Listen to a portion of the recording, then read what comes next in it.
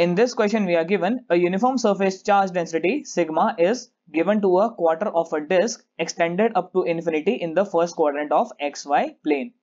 The center of the disk is at origin O. Find the z component of the electric field at point 0, 0, z and the potential difference between the points 0, 0, d and 0, 0, 2d.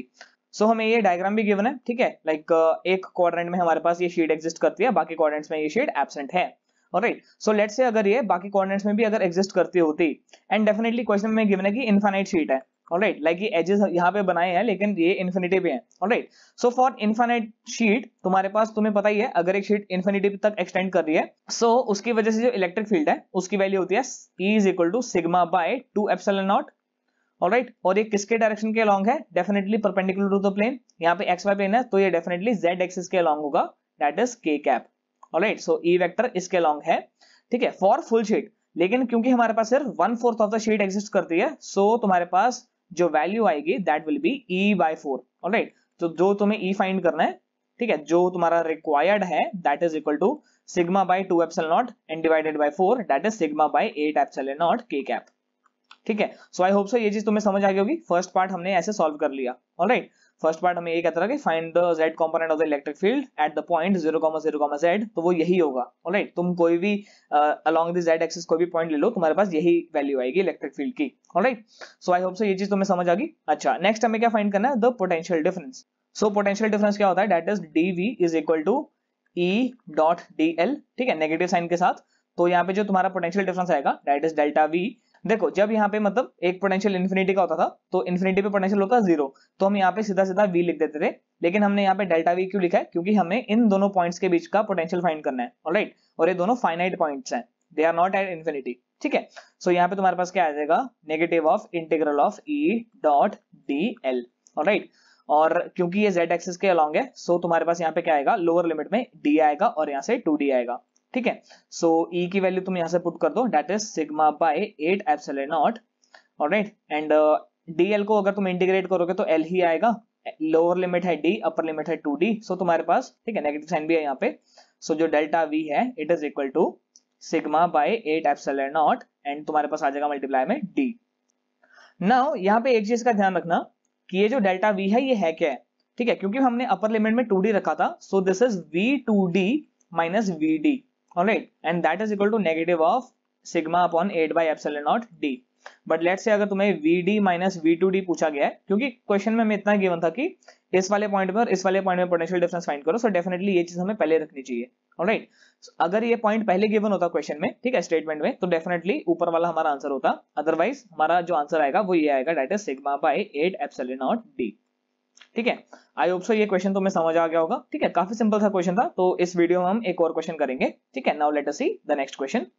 In this question we are given figure shows a rod of length L which is uniformly charged with the linear charge density lambda kept on a smooth horizontal surface. The right end of the rod is in the contact with the vertical wall.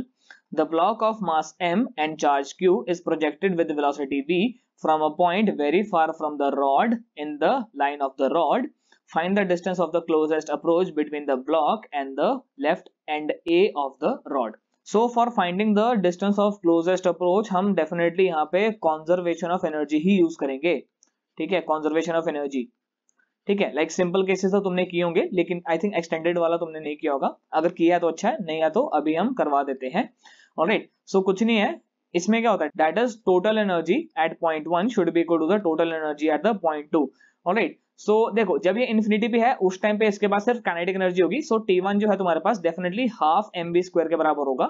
Alright, और जब distance of the closest approach होगा वहां पे तुम्हारे पास kinetic energy होनी चाहिए 0 और तुम्हारे पास वहां पे सिर्फ पोटेंशियल एनर्जी होगी.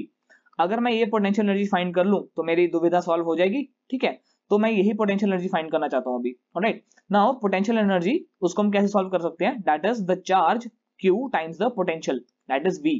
ऑलराइट, तो अगर मैं पोटेंशियल फाइंड कर लूं ड्यू टू दिस रॉड, ठीक है, at a distance of let's say r on this axis, ठीक है, तो बात बन जाएगी. ठीक है, अब मैं वही करूंगा. ठीक है, कैसे? Let's see. So let's say हमारे पास यही रॉड है. ऑलराइट, ये चलो वॉल बना देते हैं. ये है तुम्हारे पास एक rod. Alright, so let's say अगर तुम्हें फाइंड करना है potential at a distance of r, ठीक है, सो एट अ डिस्टेंस आर तुम्हारे पास ये ब्लॉक है, ठीक है, यही आर डिस्टेंस मान लेते हैं जहां पे ये ब्लॉक रुक गया है, ठीक है। सो इस पॉइंट की हम पोटेंशियल एनर्जी फाइंड करेंगे, ठीक है, काइनेटिक एनर्जी यहाँ पे 0 मानो। ऑलराइट, सो यहाँ पे पोटेंशियल हमें फाइंड करना है। So let's say at a distance of x, ठीक है, उसकी वजह से क्या पोटेंशियल होगा, ये dx लेंथ का एलिमेंट है, इसका चार्ज लेट्स से dq है, ठीक है। तो जो dq होगा that is definitely equal to lambda times of dx, और उसकी वजह से जो पोटेंशियल होगा that is v is equal to k dq, ठीक है, सॉरी यहाँ पे भी dv आएगा तुम्हारे पास, ठीक है, k dq बाय x।